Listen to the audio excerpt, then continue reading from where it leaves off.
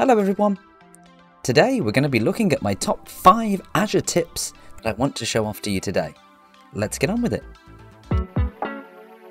In at number 1, we have the Windows Admin Center.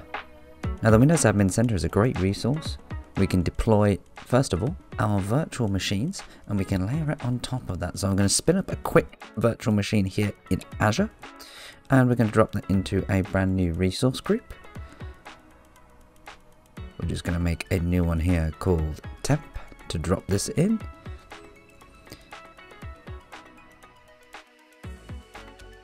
Drop in a quick virtual machine name here of Azure Tips. Change the region to UK South. The only reason I'm using UK South is because it's the one that I always use. And we'll change that image from Ubuntu to a Windows Server 2022 image. Basic username and password here, just a mic admin and a default password for me to use. Nothing particularly special.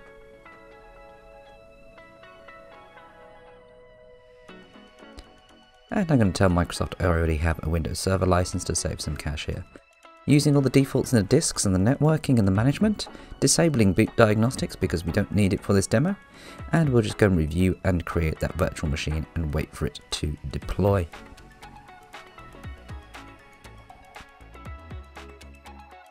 Once that virtual machine is deployed, we can jump in here, jump straight into our Azure Tips virtual machine, and we can click on Windows Admin Center.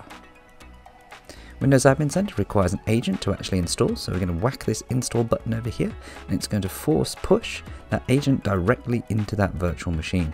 We don't need to do anything special here, but we're just going to open these ports directly to the internet over the public IP address. Remember, this is a demo, and this is only for testing purposes only. Normally you'd access this over the internal IP addressing.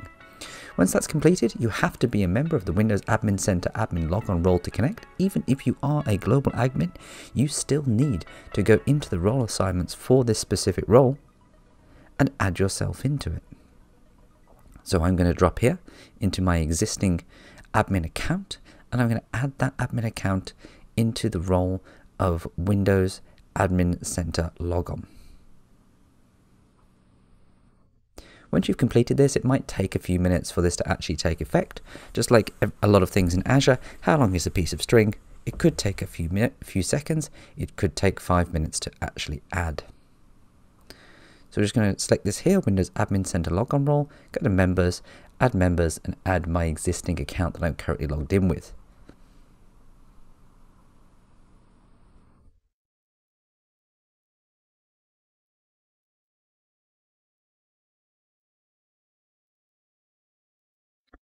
Once that's all completed, we can check to see that Windows Admin Center Administrator Logon is there and available for me.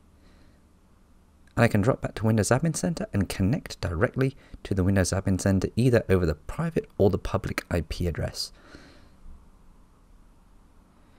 Once we're connected into the Windows Admin Center, we can do lots of things inside here, such as changing around the firewall, browsing the file system, adding or removing features.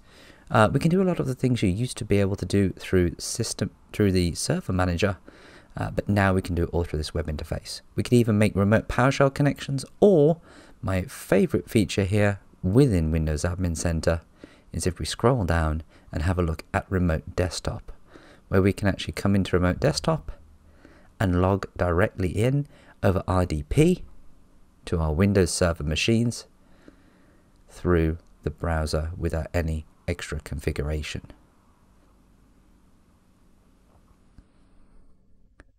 And as you can see, that has logged us straight in via RDP over Windows Admin Center via the Microsoft Azure portal. And remember, this means that this RDP connection has now had to pass through all of the Azure AD authentication features. So if you've got conditional access layered on here, if you've got multi-factor layered on here, essentially you've just layered on multi-factor and conditional access in front of a remote access solution on Azure.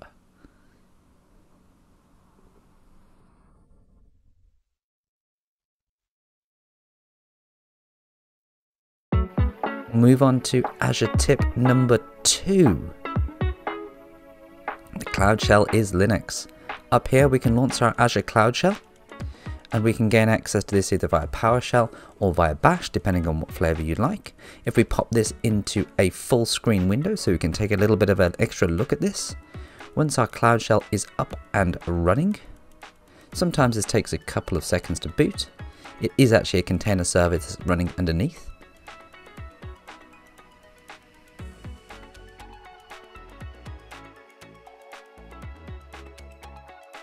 We can go and run a couple of commands in here to demonstrate the power of the Cloud Shell. If we run ps version table, you'll be able to see the operating system is Linux.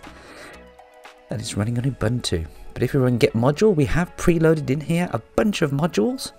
AZ accounts, AZ compute, AZ network. But if we go list available, these are all of the modules that are currently available on this Cloud Shell. These are just the AZ ones.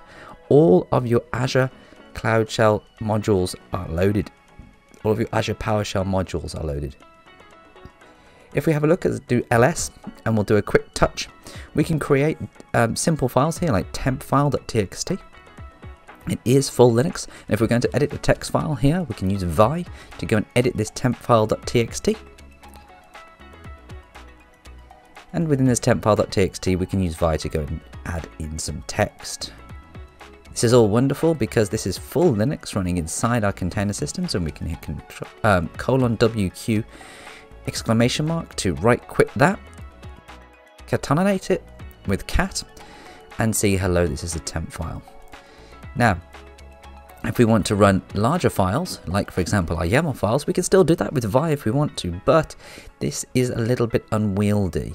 Trying to use vi for very large files requires a lot of expertise and a lot of practice, but we've got a better solution for that. We can just type code, and if we type code here to edit this Azure vote.yaml file, what you will actually have is a version of VScode spun up inside the Cloud Shell. Now you can use your mouse to point and click and edit this, or we can click the ellipses up here, which are currently bugged out. But if we click in this area, it will actually pop up, and we can save or exit our code editor from there. If we do a clear screen, we can see some of the other features that we could do inside here. For example, there is Git fully running in here, Docker fully running in here, Kubernetes, so the kubectl command is actually running in here, and also other things like Terraform are running in here. In fact, there's a whole number of different applications that are preloaded into this Cloud Shell. If we go and have a look at the user sbin, you'll notice there is quite a lot of signed binaries that actually exist inside here. All your regular Linux stuff that you might need. And we can also go and look at cd user bin and see a lot of the other applications that Microsoft have actually loaded in here as well for us to use. Many different things, including things like Python. And the pip package manager is loaded in here as well. And remember, this is all because this is running on Ubuntu Linux underneath. Azure tip number 3. Cloud Shell in VScode. Cloud Shell can be accessed by other locations as well. If we look at VScode and we have a look at the Azure Tools extension here and install the Azure Tools extension into our VScode environment and wait for this to install, it will come with a number of options. One of those options that we can actually see is that we can run the Azure Cloud Shell directly within VScode and use that Cloud Shell without ever having to go to the browser itself. Once the Azure Tools extension is loaded into VScode, we can go and sign directly into our Azure account. And if I sign and pick an account here, we're now signed in and can close this page. We will be able to see inside VScode, we have the ability to check out all of our Azure resources underneath our subscription here without having to go to the browser. We can also do things like deploy static web apps and function apps directly from within VScode. But if we go and look for the Azure Cloud Shell, we can choose to sign in. We have to sign in again for the Azure Cloud Shell. And once that sign-in process is complete, we can pop over here, back into VScode and back into the terminal. Notice in new terminal, this will start with PowerShell. But if I change this from PowerShell on the right hand side there, and switch this to a different terminal, we can switch this directly to the Azure Cloud Shell. And this will request an Azure Cloud Shell from Azure and run it directly here within VS Code. So we never actually need to leave VS Code to type commands and execute the things that we have available to us in Azure. And you'll see the same files and the same repositories that I already had in my Cloud Shell through the browser itself. Azure tip number 4. Free services. Don't forget, in Azure there is a number of services that are available to us free, and to see those very quickly we can drop into all services and you'll find an option that says free services right here. By clicking on this service you'll be able to see all of the available services that are available to you for free for 12 months, and there is also a number of services in Azure that are free forever. So some of the ones that are free for 12 months, you get things like a virtual machine and some storage accounts, but free forever, we get things like Azure Data Factory databases, some automation accounts, and we also get access to things like the Face APIs, Azure Cloud Shell and Cosmos DB. Free forever for you to use. My personal favorite down here though is static web applications, and this allows us to build a website completely for free with an SSL certificate attached to it. And we can see here from the compare plans we've even got 100 gigs worth of bandwidth included per subscription with a max app side of 250 meg. Azure tip number 5. Manage other clouds with Azure. It's not just Azure that Azure manages. If we go and have a look in here into Microsoft Defender for Cloud, you'll notice that not only do I have my Azure subscription hooked in here, I also have my AWS subscription hooked in here as well. And Azure is looking at my AWS subscription to see if there are any security instances that might need to be changed within my AWS certs and give me recommendations for how I would go about configuring that. So for example, down here we can see that I need to manage access and permissions, and a root account access key shouldn't exist. If we click on that one, Azure will even tell us exactly how to remediate this high severity security issue within an Amazon Web Services account.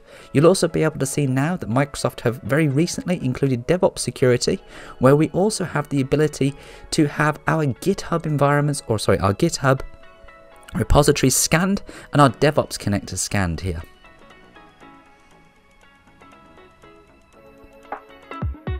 I hope you enjoyed those top 5 tips from Azure, and you know the routine, hashtag like and subscribe, and I hope you enjoyed this video and will join me next time. Goodbye.